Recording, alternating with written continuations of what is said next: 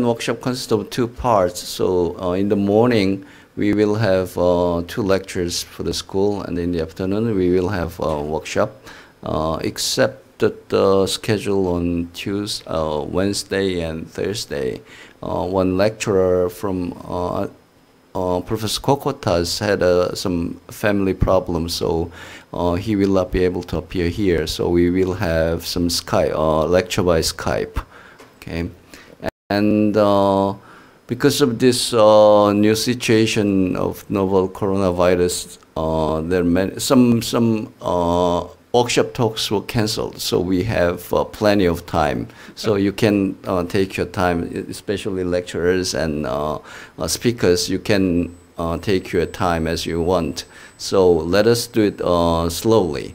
And for the lunch, we will have a lunchbox here on the second floor, so we can stay still for 2 hours during the lunch. So we also in the morning session, actually we don't need to hurry either. So this is a bit early today, so some Korean participants will appear a bit later because they are coming from some other cities. So but let us start our first school lecture by Jan Hamann from University of New South Wales. Okay, he will give a talk lecture about cosmic microwave background.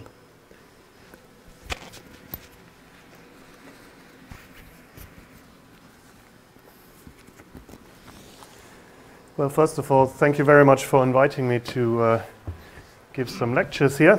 Let me see. There we go. Before I start, I'll have to apologize. I was under the impression there would be a blackboard here, and so I only prepared blackboard lectures, supported with a few slides. So my workaround solution is now to give blackboard lectures on my iPad. This is an experiment. I've never tried this before. I hope it works out. Right, so introducing the cosmic microwave background in 150 minutes is a bit of a challenge because obviously there's enough stuff to fill at least a whole semester's worth of lectures. So I had to select which aspects to present. And obviously I'm not going to spend time on detailed derivations, but at the same time I also want to make sure that you know what physical assumptions are behind the theory of the cosmic microwave background. Okay. I will assume that all of you know general relativity and that all of you know have at least had a basic course in cosmology, but I am going to start at a pretty easy level, let's say. Okay, so first of all, a bit for the context and motivation. Obviously, we now know a lot about our universe, and one of the pillars of our knowledge about the evolution and composition of the universe is the cosmic microwave background. Do we have a pointer? Yes. Okay. So one of the most basic things we know is that the universe is expanding. So in the past, that means the universe was smaller, denser, and hotter. So the further you go back in time, the more extreme the conditions were. And that allows us to eventually recreate conditions that cannot be probed in experiments on Earth, right? So the LHC goes up to here, high energy cosmic rays go up to here, but cosmology in principle gives us an opportunity to probe physics at even higher energies. And the CMB is instrumental in that. So why is that? Well, how does the CMB come about in the first place? If you heat the universe enough, then eventually you will ionize everything there is, and the universe will become opaque. So if you reverse time, then the universe cooled down at some point so that we no longer had free electrons and ions, but it became neutral. Okay, and this process is called recombination. And in this process, so high temperatures, ionized plasma, lots of scattering of photons. After recombination, neutral universe, the photons can propagate essentially unhindered. Okay, that means that today we are still able to look back up to this point. Yeah, because those photons haven't interacted, haven't scattered with anything else in the meantime. On the other hand, it means, at least with electromagnetic waves, we can't look back further than that. So it's a bit like looking at a cloud, right? Within a cloud, you have lots of little droplets, lots of scattering of light, so you don't see what's happening inside the cloud. You can only see the surface of the cloud. But nevertheless, even the surface of the cloud can tell you something about what happens inside the cloud, right? So what we're looking for in the CMB is traces of physics happening at higher energies that they imprinted in the cosmic microwave background. Okay, so I'm going to, in the first part of these lectures, I will completely ignore any inhomogeneities and anisotropies and just assume the universe to be homogeneous and then derive some of the properties of the cosmic microwave background. In the second part, we will drop this assumption and go into the most interesting bit of the CMB, actually, the anisotropies. And if there's time at the end, I will tell you a little bit about how we actually get from observing the CMB with an experiment, like Planck, for instance, to actually constraining cosmological parameters.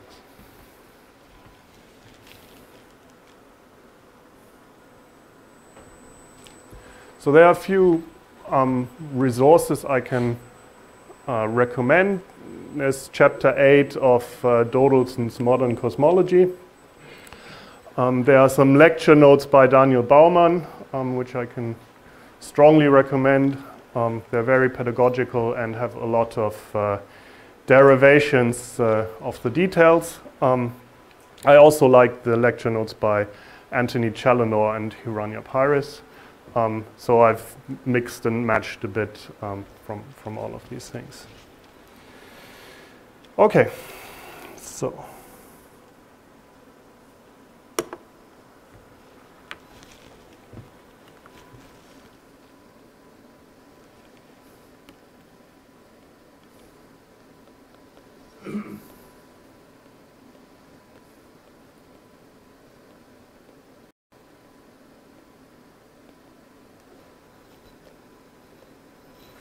let's start with the homogeneous bit.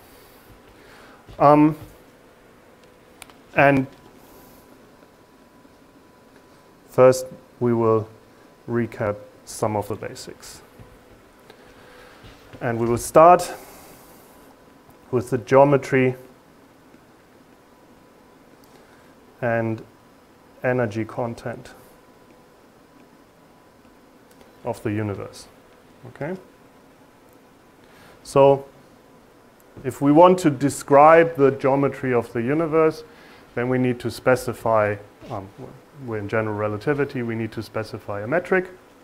Now, in general, a metric has 10 degrees of freedom, but if we want to keep the problem manageable, then we need to make some assumptions to assume some symmetries to keep it tractable. And the assumptions we will make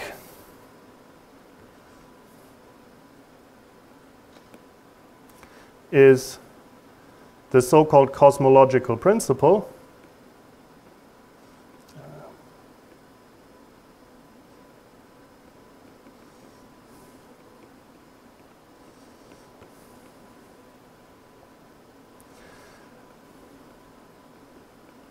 and that stipulates that the universe is homogeneous and isotropic.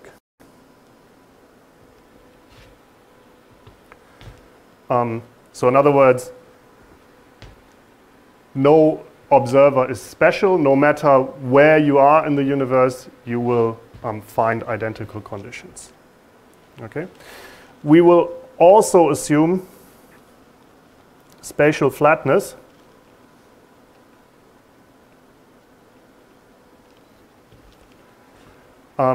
This is just to make our life easier, but it's not a totally ad hoc assumption, because this is actually a prediction of the generic models of inflation.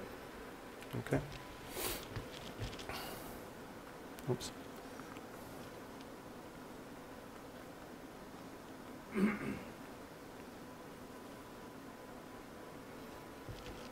And this is not a fundamental limitation. Of course, you can do the whole analysis also for, let's say, closed spaces or open spaces. It just makes your life a lot harder. Okay. With these assumptions, the most general metric we can write down is the Friedmann-Lemaitre-Robertson-Walker metric. Oops.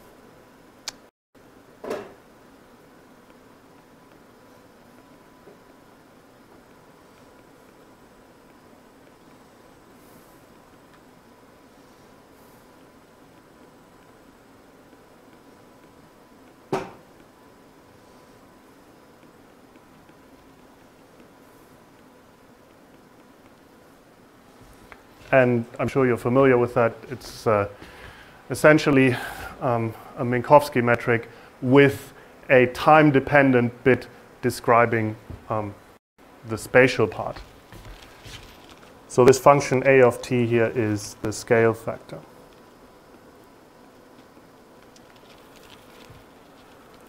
So what this means is that distances between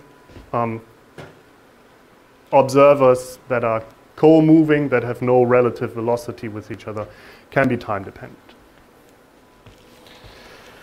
Okay. Now, it turns out that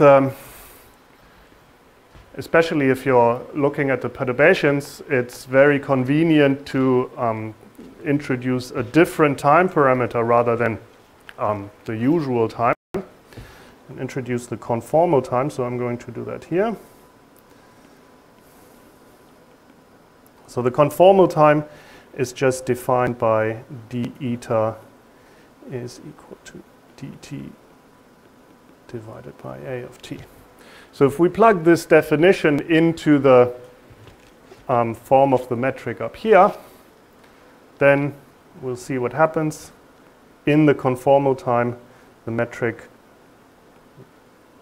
we just pull out the dependence of the scale factor.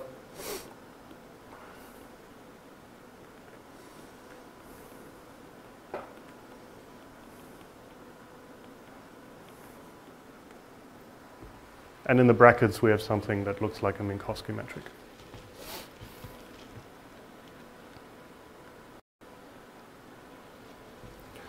Okay, so now we have specified our geometry, and of course in general relativity, Einstein's equations relate the geometry to the distribution of matter via the stress-energy tensor. And if our metric fulfills some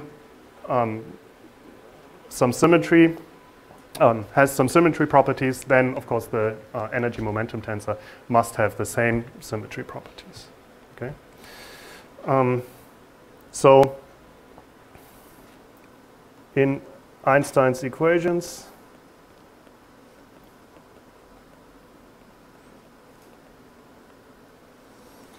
we have the Einstein tensor, which is a function of g mu nu and derivatives.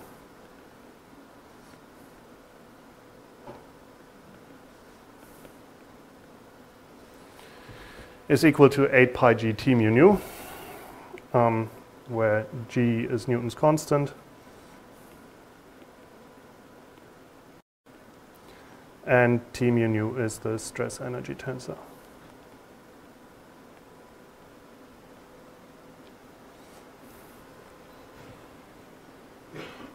Okay, so given the high degree of symmetry of the metric, the stress energy tensor also has a very simple form.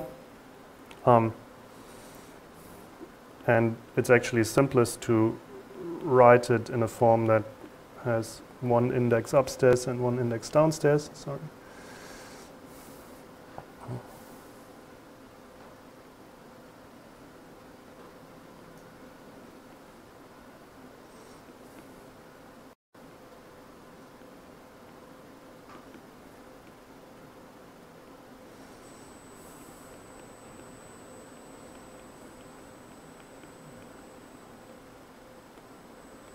So just like the metric, it's diagonal, and the naught component is the energy density.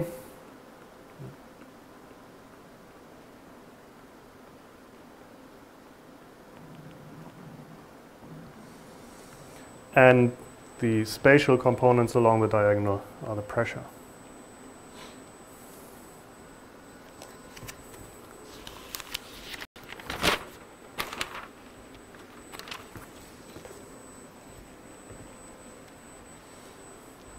So if we plug the metric and this form of the energy momentum tensor into the Einstein equations, then we end up with only two independent equations. So Einstein's equations lead to the Friedmann equation.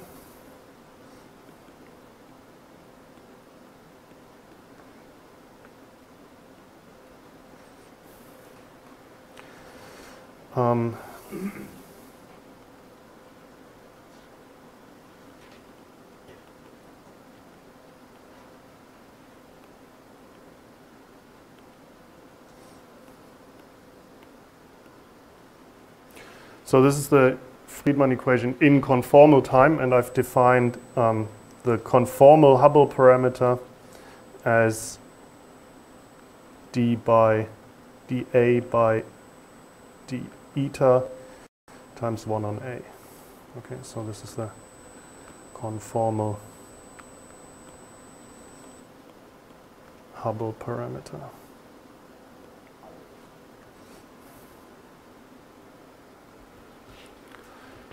So this is the first equation, and the second equation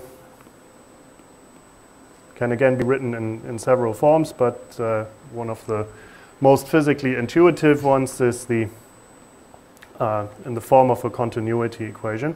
So the time derivative of the energy density is given by minus 3h rho bar plus p bar.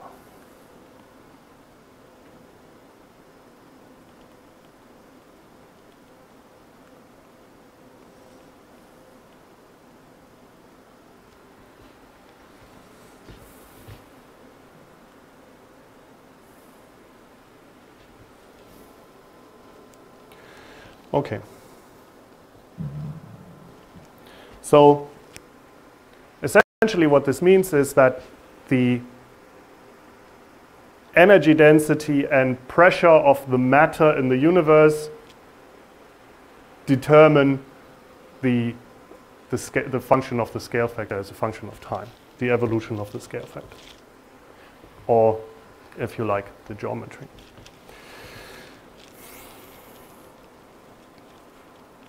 Now, in a realistic universe, we won't just have one component, like not just matter or not just radiation or something, but a mix of components.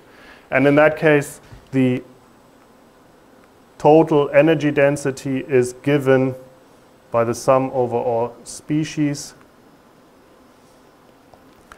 over the individual energy densities, and the same is true for the pressure.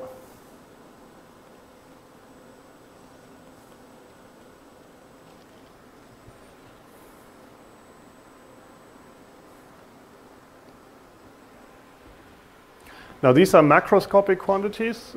We might also be interested in how these macroscopic quantities are related to microscopic quantities. And the quantity that describes the microscopic physics of a species is the phase space distribution function. Okay.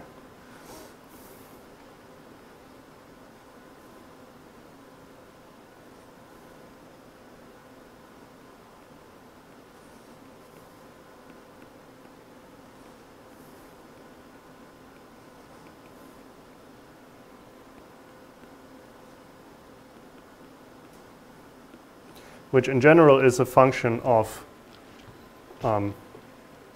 spatial position and momentum.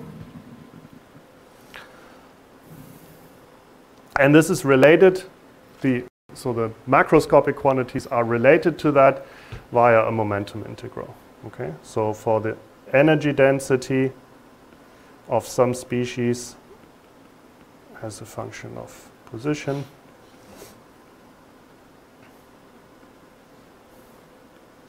we have a momentum integral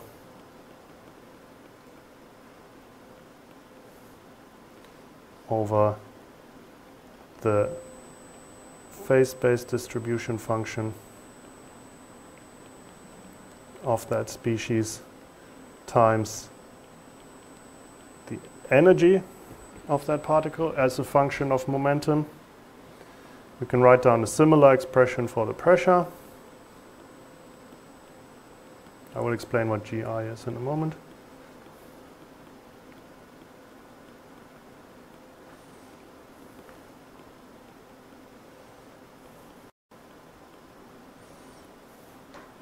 And here the integral goes over the momentum squared over 3 times the energy. A bit more intuitive is perhaps, and I'm going to write that down as well, the number density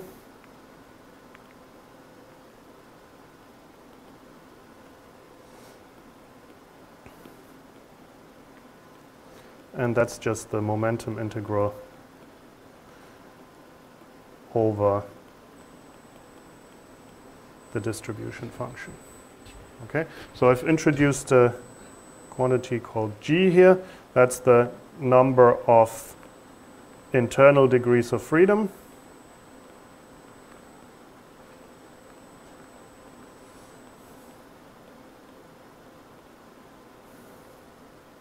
So that could be, for instance, the number of spin states that a particle can have, right?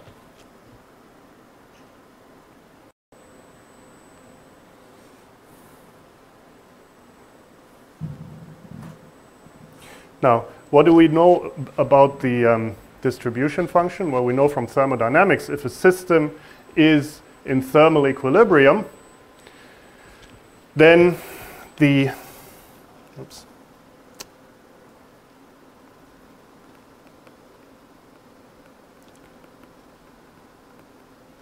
distribution function takes on the following form.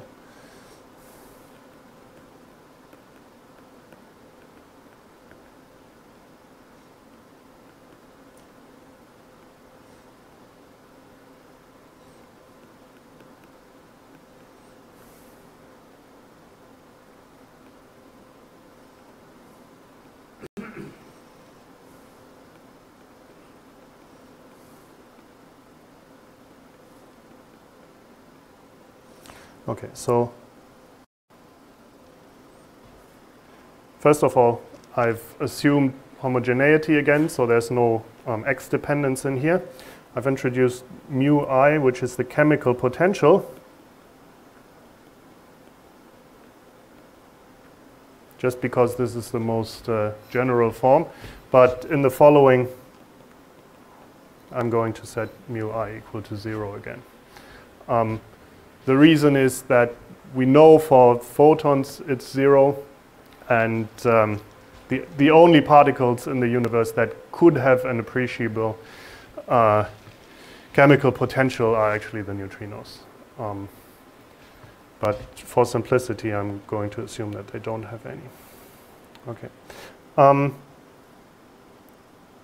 So here we have plus or minus 1, and which sign to use depends on the spin of the particles. So if it's bosons, we have a minus here, and it becomes the, sorry, this is just the Bose-Einstein distribution, and for fermions we have a plus, and it's a Fermi-Dirac distribution.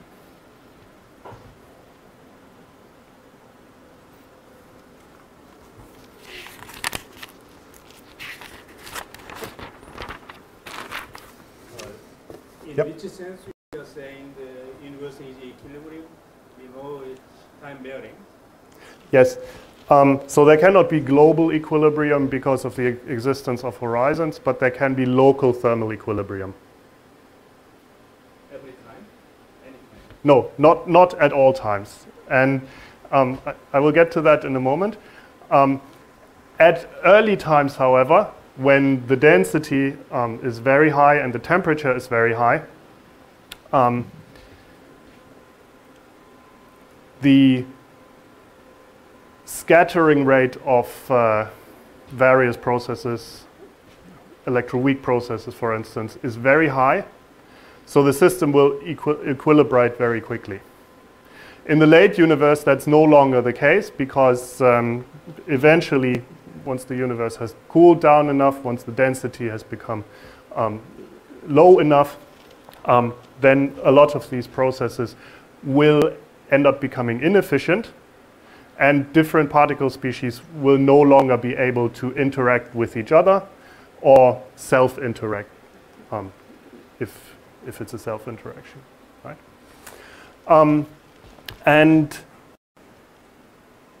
so what we need to describe this process is an extra set of equations that cannot be the Friedmann and continuity equation do not give us that type of information. Yeah? They only tell us how the total energy density and total pressure of all the stuff we have in the universe affects the metric, but they don't tell us how individual species, how the energy densities and pressures of individual species interact and with each other. Yeah?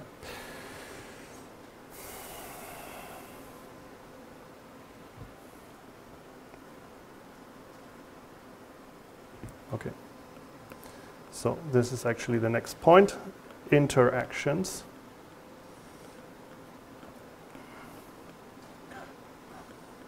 Between species, and the tool we need here is the Boltzmann equation.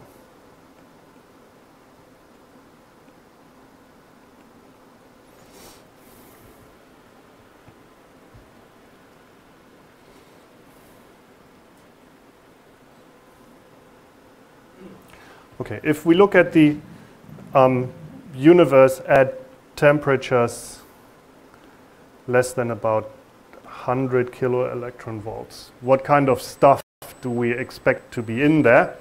Well, we better have some baryons, so normal matter, and since 100 keV is well after Big Bang nucleosynthesis, the baryons will be in the form of hydrogen, deuterium, helium-3, and helium-4, plus some traces of lithium. Okay.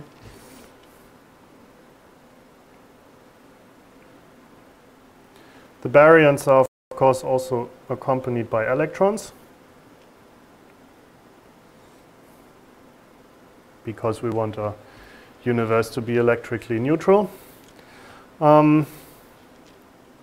We have photons.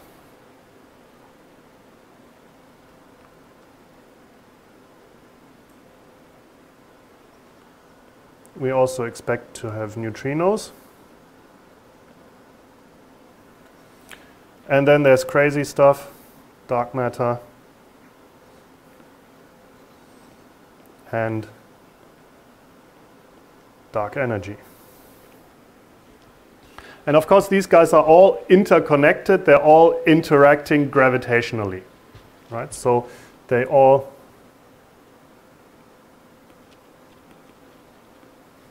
communicate with each other via the metric.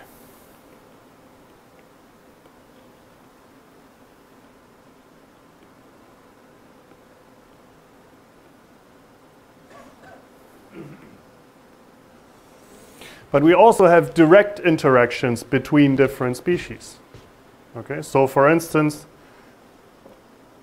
the baryons and electrons interact via the Coulomb interaction.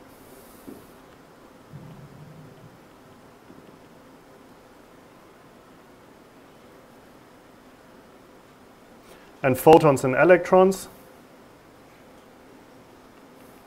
interact via Thomson scattering.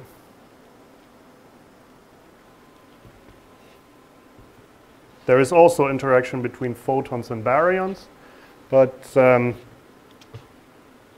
that goes, if I remember correctly, like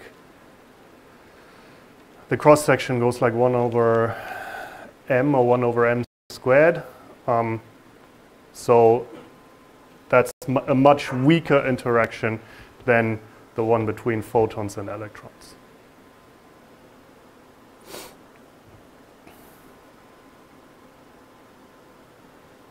Okay, so in order to describe these interactions, we need the Boltzmann equation.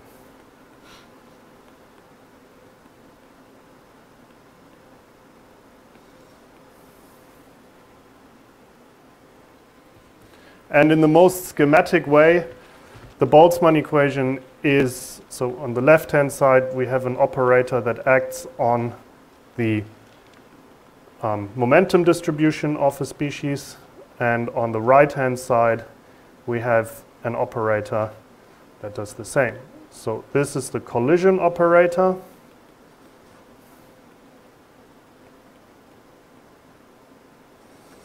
And this one is known as the Liouville operator.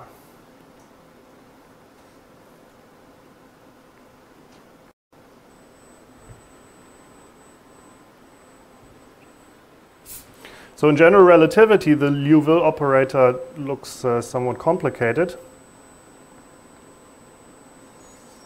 PAD by dx alpha.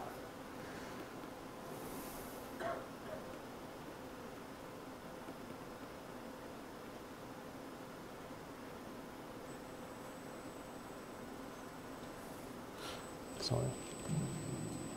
There's something wrong with the indices here. That should be beta and gamma.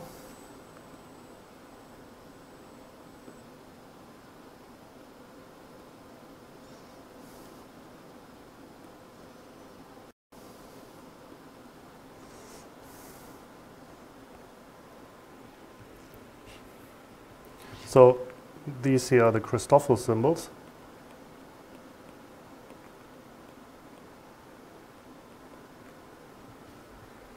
So of course in Minkowski space the Christoffel symbols are all 0 and the Liouville operator is just that bit on the left, and it's relatively simple. But in general relativity you do have to take into account the effects of gravity as well. Yeah. So the collision operator encodes the interactions between different particle species, and that can be related to the matrix elements of scattering processes. I'm not going to write this down here because it's a very, very long term involving several momentum integrals, and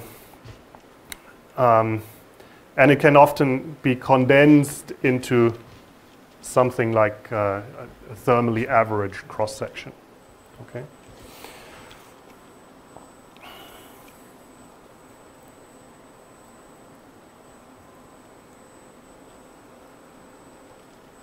So these are basically the tools that we need. We have the Einstein equation, that tells us about the interaction between gravity or geometry and the total of the energy densities we have, and we have the Boltzmann equation that tells us about the relations between the different ingredients of the stress energy tensor. Okay. So we can often simplify the Boltzmann equation considerably. For instance, if we assume homogeneity, then of course only the alpha equals 0 component of the Liouville operator survives. And so in a homogeneous universe,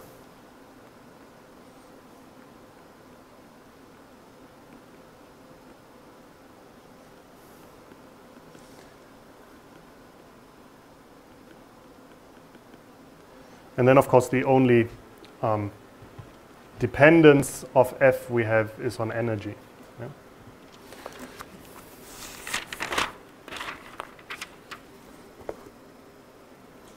And in that case we can integrate over the momentum and express the Boltzmann equation in terms of the number density. So Boltzmann equation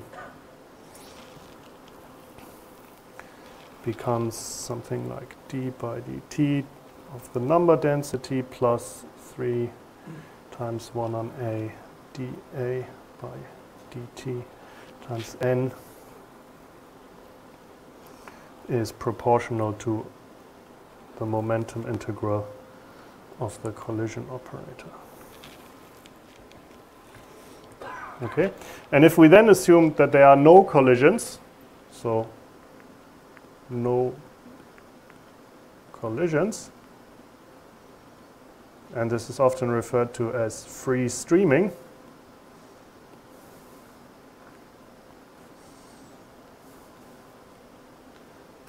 C of F is equal to 0, and then dN by dt plus 3 times 1 on a dA by dt times n is equal to 0, and we can rewrite this as 1 on a cubed d by dt n times a cubed is equal to 0, which means that n times a cubed must be a constant. So this the message of this is essentially that the the co-moving number density of particles is conserved if there are no interactions. Yeah? Which makes sense. If there are no interactions, you don't lose particles or you don't create new particles.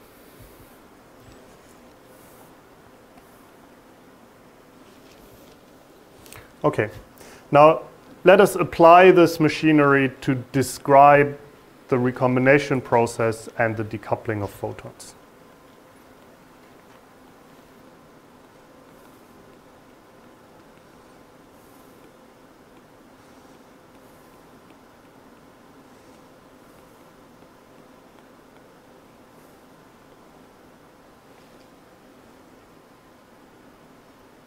So what's the process we want to look at?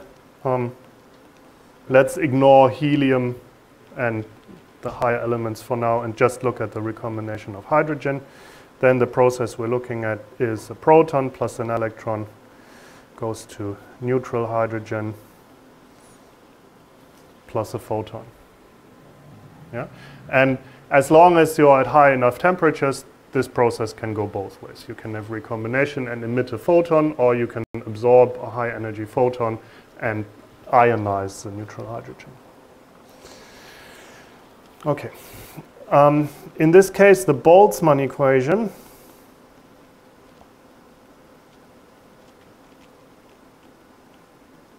looks like this. So on the left-hand side, we have the 1 on a cubed d by dt n times a cubed, like we saw before. And on the right-hand side, we have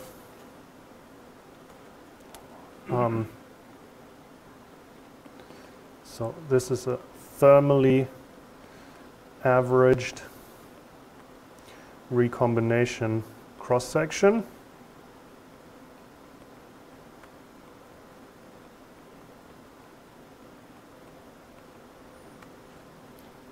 So sigma is the cross-section and v is the velocity of the particles. And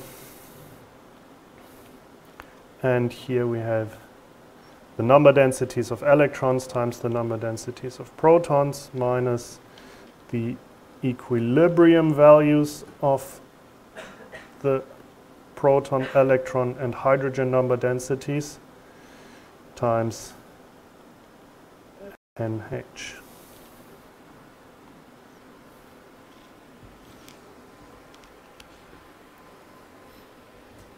Okay, this can be rewritten in terms of the free electron fraction.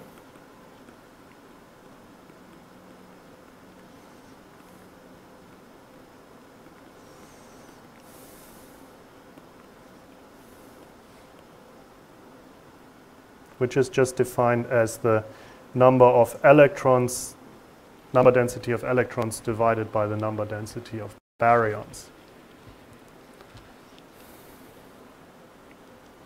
So if we do that, we find that the Boltzmann equation for the free electron fraction can be written as sigma v times nb times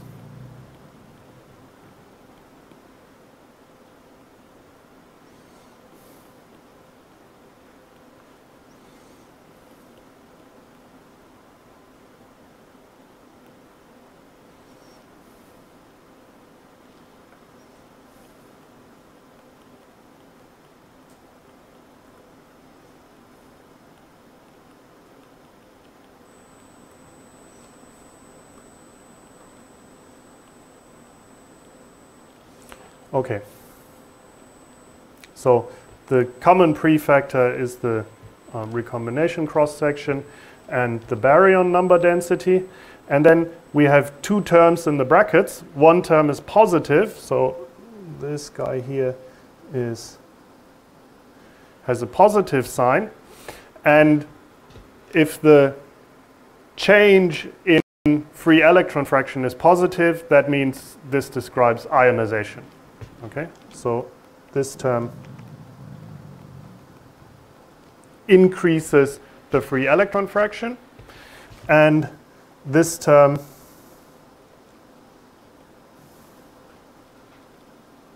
has a negative sign, so it decreases the free electron density, and therefore this term describes recombination.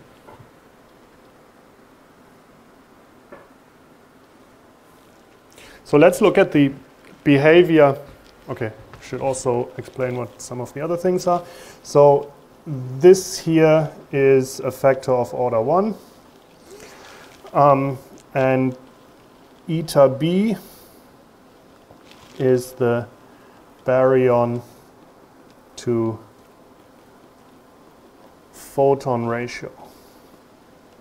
And we know that the baryon to photon ratio is a very small number. Okay, so eta b is something like 5.5 times 10 to the minus 10.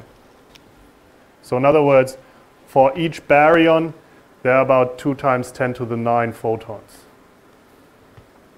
Yeah? So this prefactor is actually a very large number.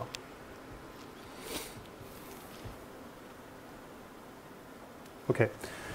I have also not defined this here. BH is the binding energy of hydrogen.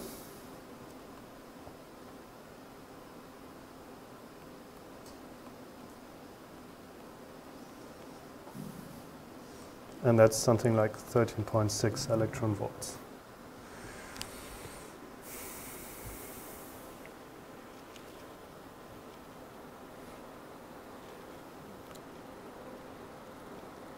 Okay, so how does this equation behave at different temperatures? Let's look at very high temperatures first. so a temperature is much, much larger than the binding energy, then this exponential factor is 1, and we're basically dominated by the large baryon to photon ratio there. Okay. In this case, we have an equilibrium. So ionization is very, very efficient. So basically, whenever you have a neutral hydrogen atom forming, there will be plenty of high energy photons around to immediately ionize it again. Yeah? So in this case, you have equilibrium.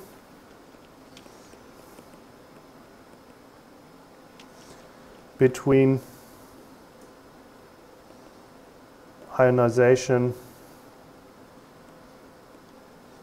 and recombination. And that means Xe is roughly 1 and stays there too. Now what happens when we roughly reach the binding energy?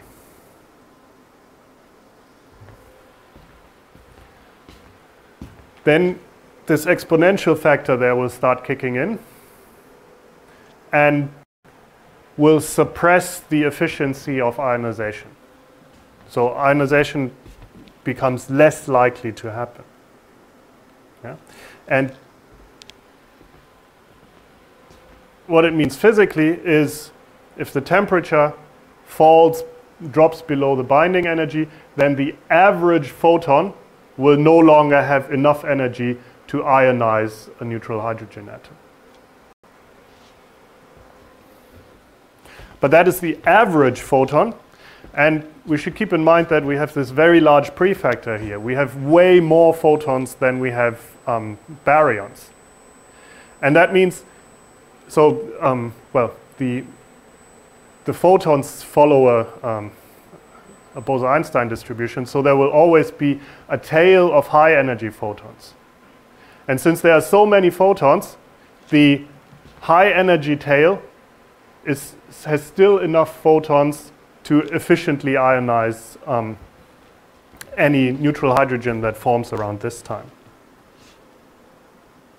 So actually, you need to be quite a bit below the binding energy for ionization to actually become inefficient. So in fact, only around 0.3 electron volts, and this corresponds to a temperature of 3,600 Kelvin, or a redshift of about 1,300.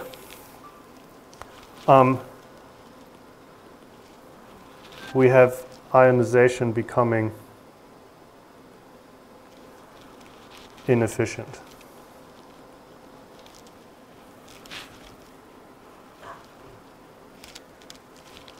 So what that means is that the recombination term starts winning, and we get dxe by dt less than 0.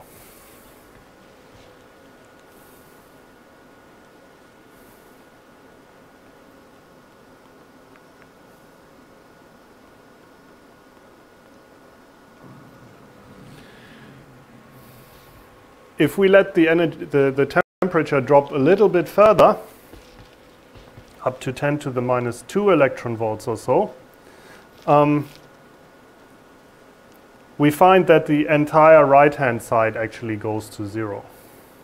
Yeah? So this has two reasons. One is that the baryon density, of course, gets diluted by expansion, so the prefactor becomes smaller. But also, once Xe becomes small, the Xe squared term will no longer contribute as much. So in physical terms, what that means is that the electrons that haven't found anyone to any proton to recombine with, they're having trouble finding a friend to recombine because the density, the number density of these has become so low. Yeah, and this is known as freeze out. So,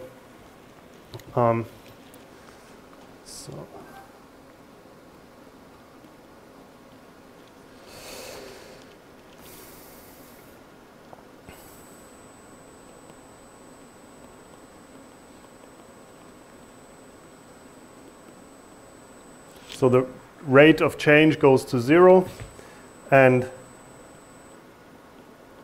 the free electron rate, the free electron ratio goes to a constant, which is in this case roughly 10 to the minus 4.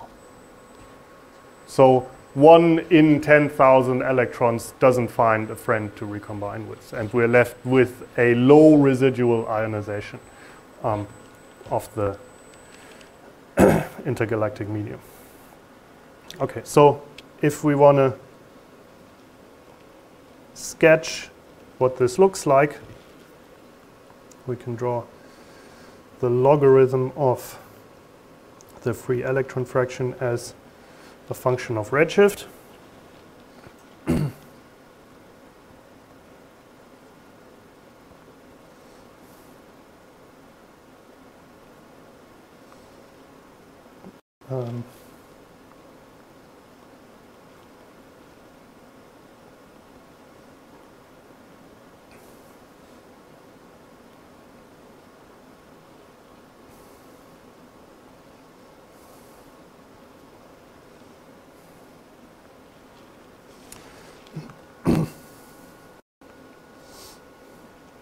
So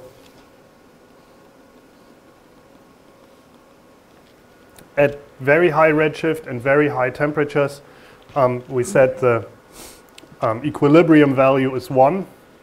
So all electrons are in the form of free electrons, and there's no remaining, there's no neutral hydrogen.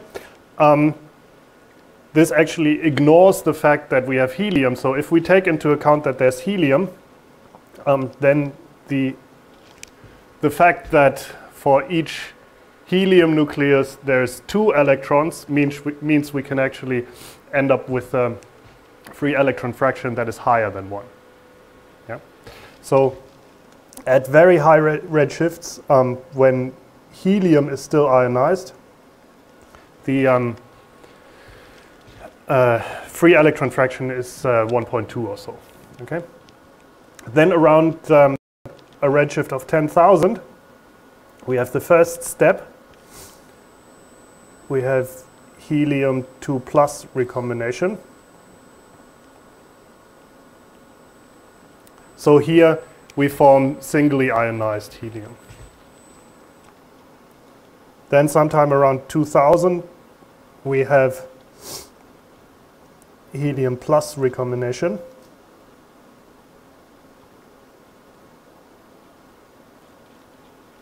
And the free electron fraction reduces to 1. And then around about 1300 or so, hydrogen recombination starts. So that's a fairly quick process, and once we reach a redshift of about 100,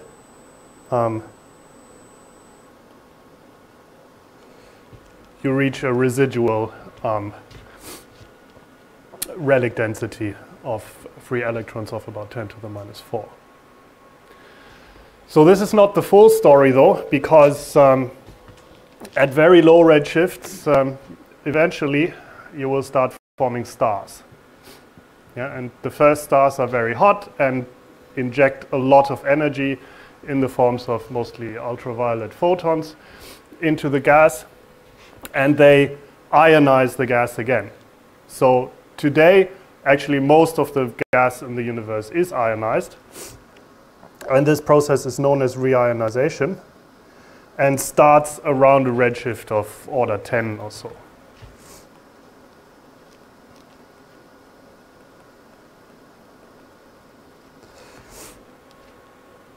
However, that cannot be described with these simple measures because obviously the formation of stars is a very complicated process and mixes different scales, right? So typically the reionization, the time of reionization is treated as a free parameter, even though in principle it shouldn't be impossible to predict it from first principles.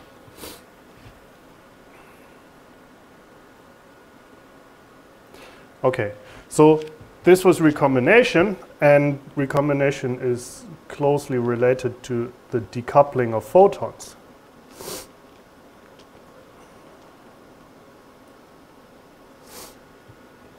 So when we want to describe the decoupling of photons, we are looking at the scattering of photons with electrons. And the scattering rate here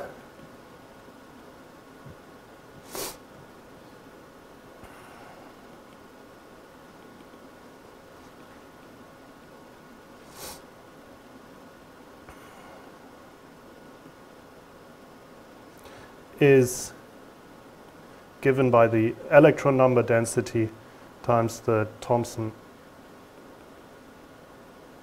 scattering cross-section.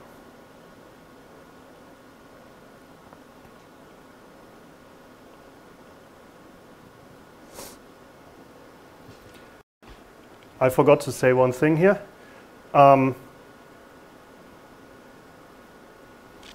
This sigma v, the recombination rate. I just assumed that we know that. In reality, of course, we don't know that. And it's a very, very complicated affair to actually get a good estimate of the recombination rate. So recombination does not happen from the continuum to the ground state, because if you did that, you would create a high energy photon that would immediately ionize a neutral hydrogen atom again. Recombination actually happens in a fairly complicated way from excited states and involves some forbidden transitions. And in order to properly calculate and follow the recombination process, one has to solve a system of Boltzmann equations where you have a Boltzmann equation for a very large number of excited states and include in the collision terms a very large number of transitions between these between all of these states. Yeah?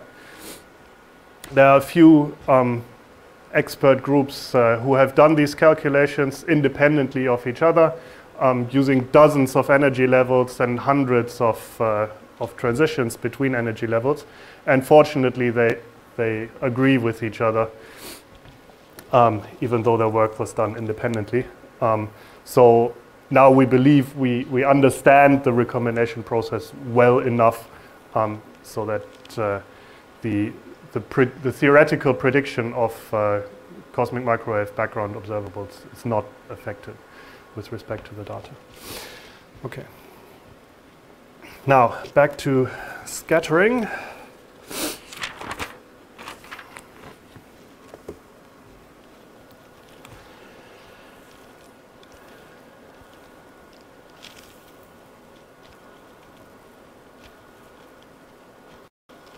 Let's see.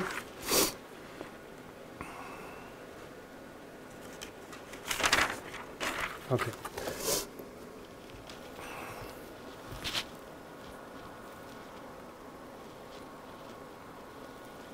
So given the scattering rate, we can define the optical depth.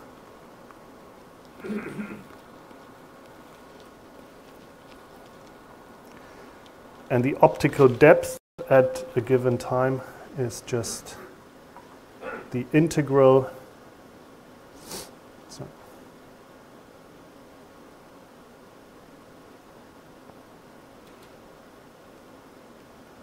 from that time until today over conformal time of the scattering rate. So this describes how opaque the universe is as a function of cosmic time. Yeah? And the probability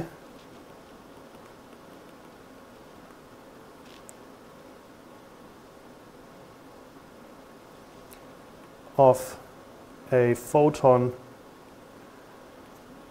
having scattered between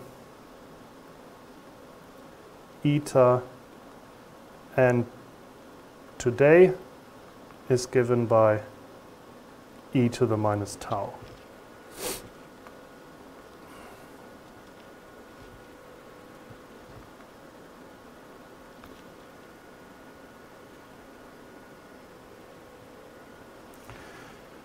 So this can be interpreted as the cumulative distribution function of the probability of a photon last scattering at time eta. Yeah? So this is known as the visibility function.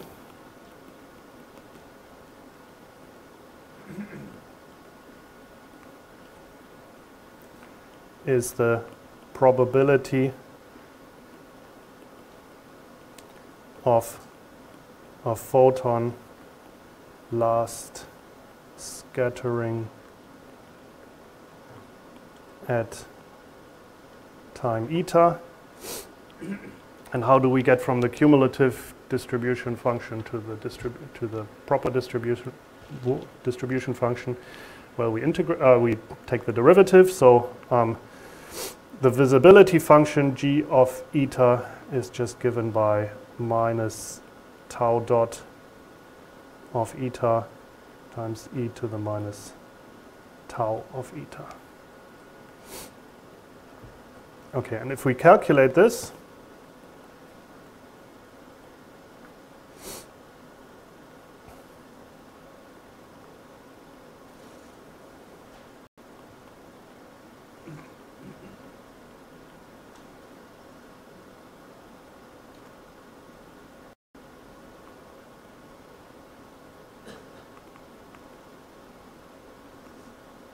we find that this is a very sharply peaked function.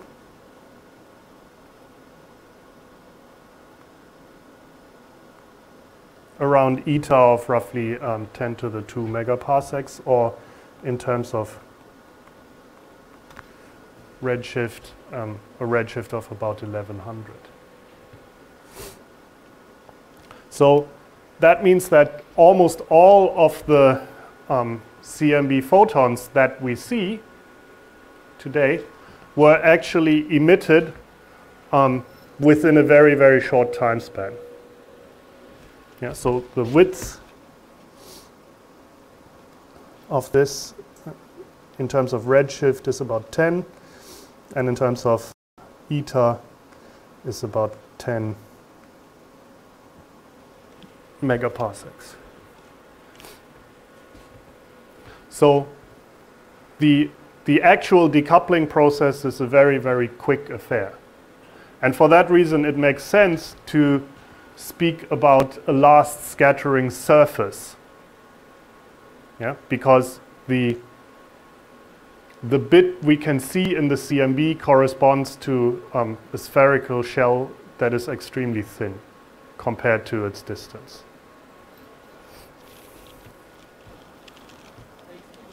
Yep.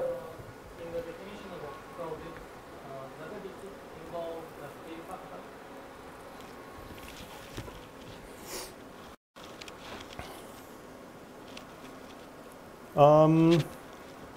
I don't think so.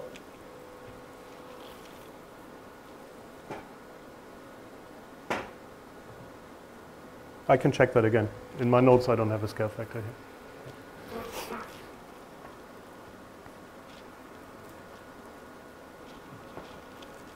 So this actually corresponds to the last scattering surface.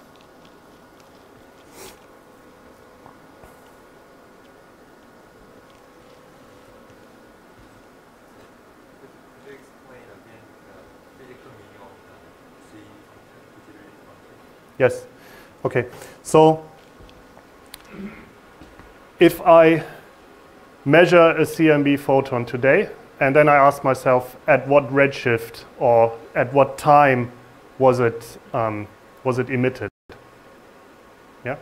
Then this is a probability distribution function that gives the answer to that question, right? So the higher g of eta, the higher the probability that a photon was emitted at that time.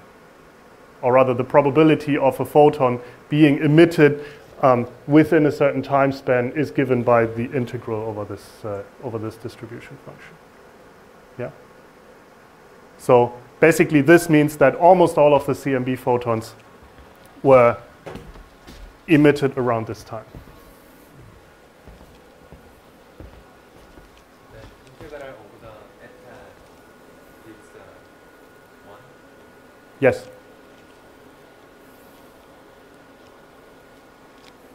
It has to because it's a probability distribution. Yes.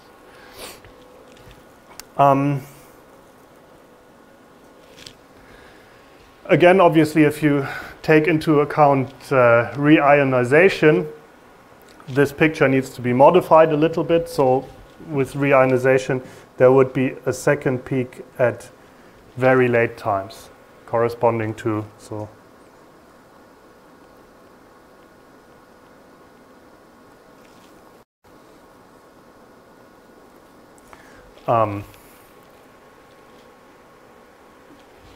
because some of the photons we observe today will have rescattered relatively recently. Yeah.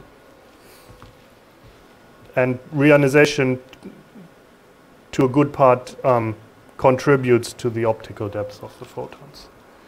But so we know that only a relatively small fraction actually do rescatter. So in our universe, tau is somewhere around 5% or so. Yeah, so it's a relatively small number, which is good because if a significant fraction of the CMB photons were to rescatter, we'd get less information from the last scattering surface.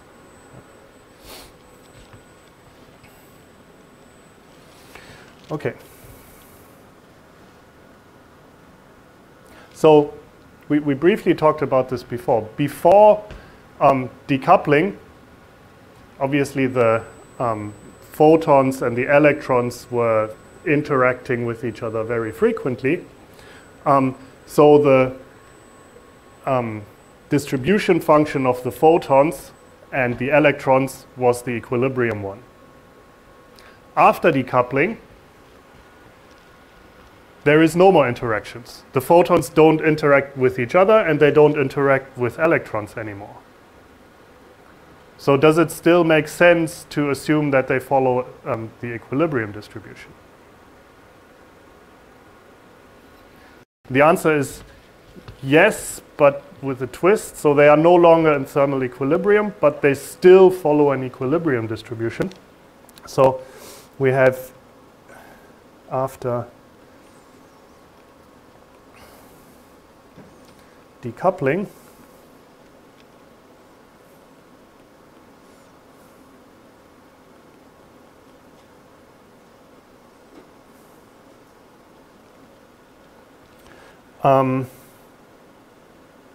so we know that after decoupling, the energy of the photons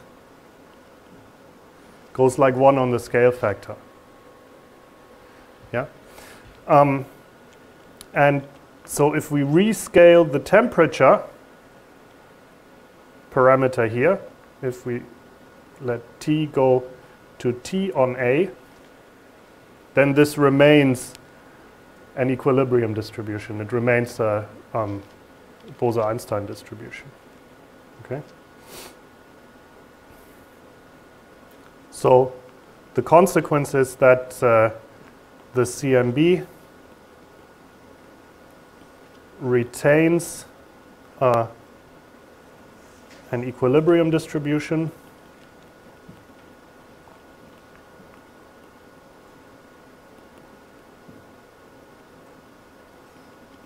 with rescaled temperature parameter.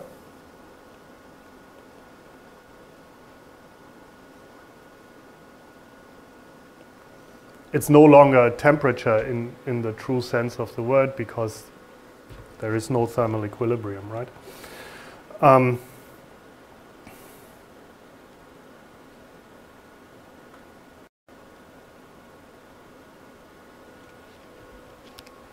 So this was one of the most central predictions of Big Bang theory when people first predicted the CMB. And this was actually spectacularly confirmed in the early 90s by the FIRES instrument aboard the COBE satellite. So this is a plot of the frequency spectrum of the cosmic microwave background. So FIRES measured the intensity in many, many different frequency bands. And the error bars you see here are actually 400 sigma error bars, not 1 sigma error bars. If you were to plot 1 sigma error bars, the error bars would be thinner than the thickness of the line.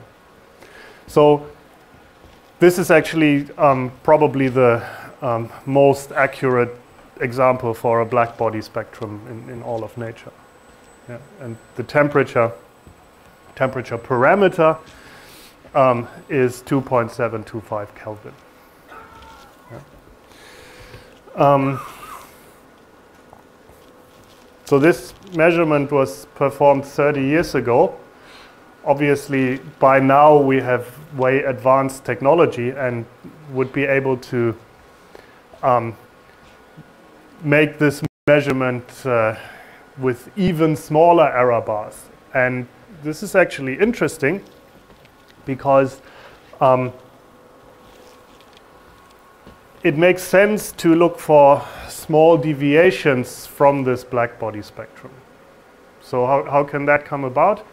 So for instance, if shortly before recombination, shortly before decoupling, you have a process that injects energy into the photons, say for instance some heavy particle decaying or something, and if there isn't enough time for the system to equilibrate, then you would not end up with a perfect black body spectrum, but rather with a black body spectrum plus some additions. So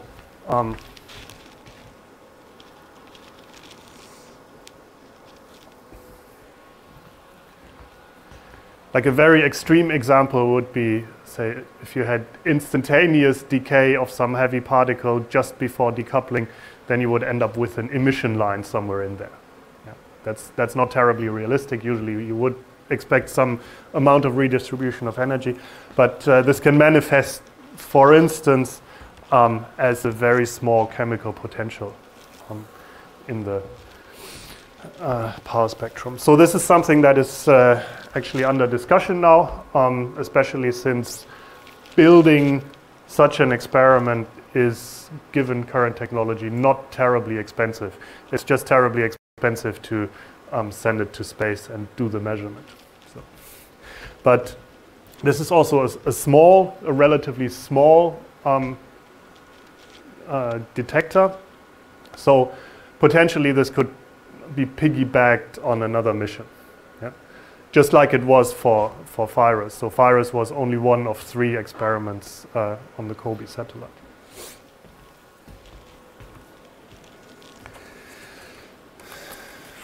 Is there any similar data for WMAP or not? No. WMAP and Planck only had a handful of frequency bands.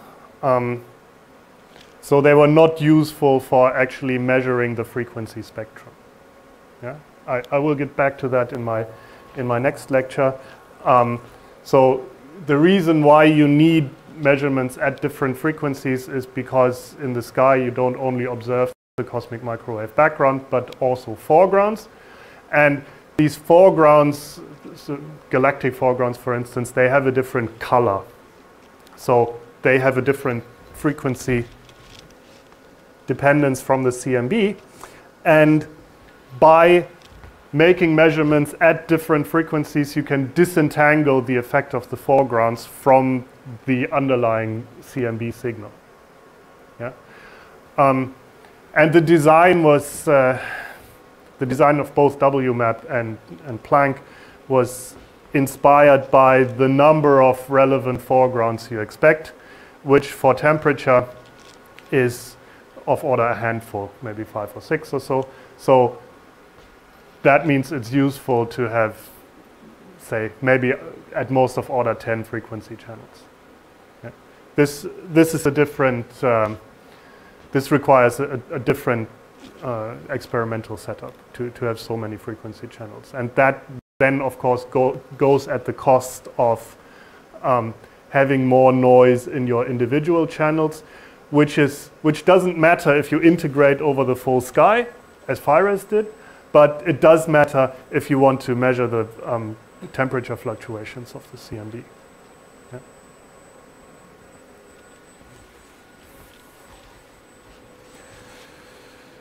Okay, so I think I'm essentially out of time. So next time I will continue with the anisotropies, the physics of the anisotropies of the cosmic microwave background.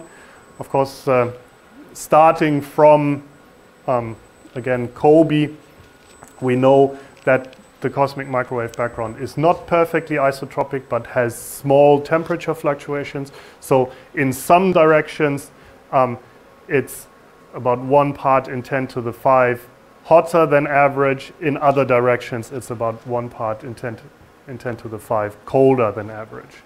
So the blue spots here are the directions where it's a bit colder. The red spots are the directions where it's a bit hotter. And the physics that leads to this pattern of fluctuations, it's very interesting, and it can tell us a lot about the universe as a whole and what it's made out of and what the original state of density fluctuations was. And that I will discuss tomorrow morning.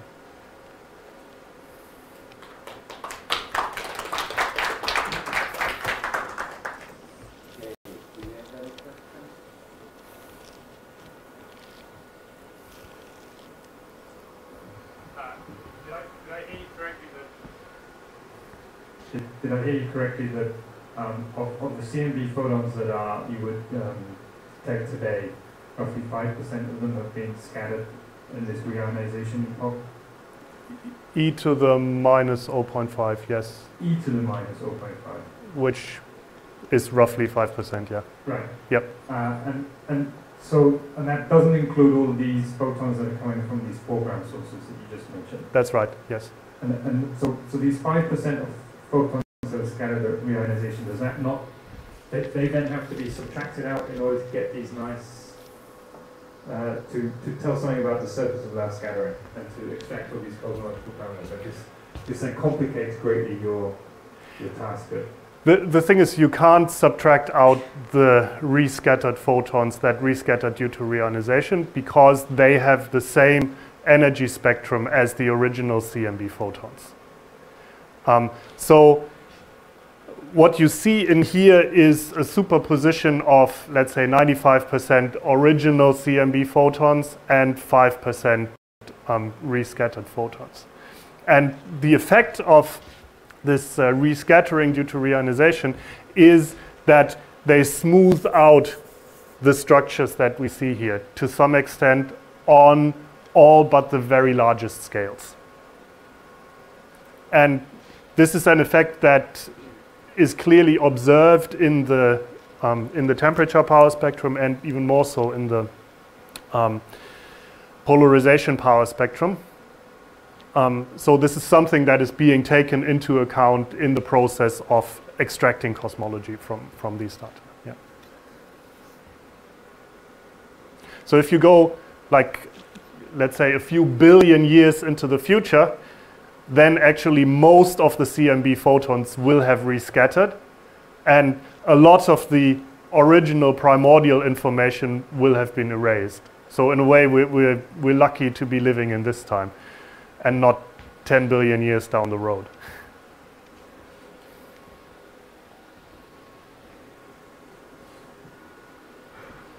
The Ferris figure, what do you mean by the 400 sigma? So I mean, usually you plot 1 sigma error bars, and these are just stretched by a factor of 400. Is it just for the optics, just to make the plot? There's no meaning of the 400 sigma. No. Yes. It's just so that you see that there is actually an uncertainty in the measurement. It's just extremely small. Yeah.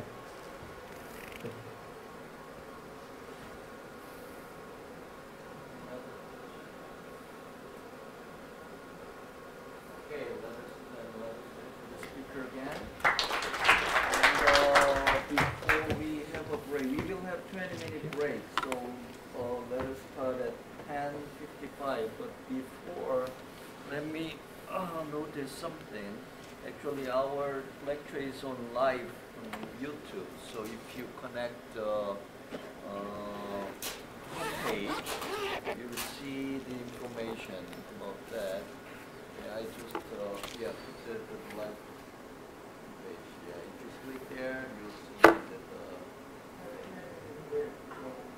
okay. Yeah. And the other thing is the program has been a bit changed. That the lecture on Thursday and Friday, the black hole thermodynamics lecture will be probably on Thursday, and the swampland will be on Friday. Okay, so you can find your schedule, the timetable, and then if you click this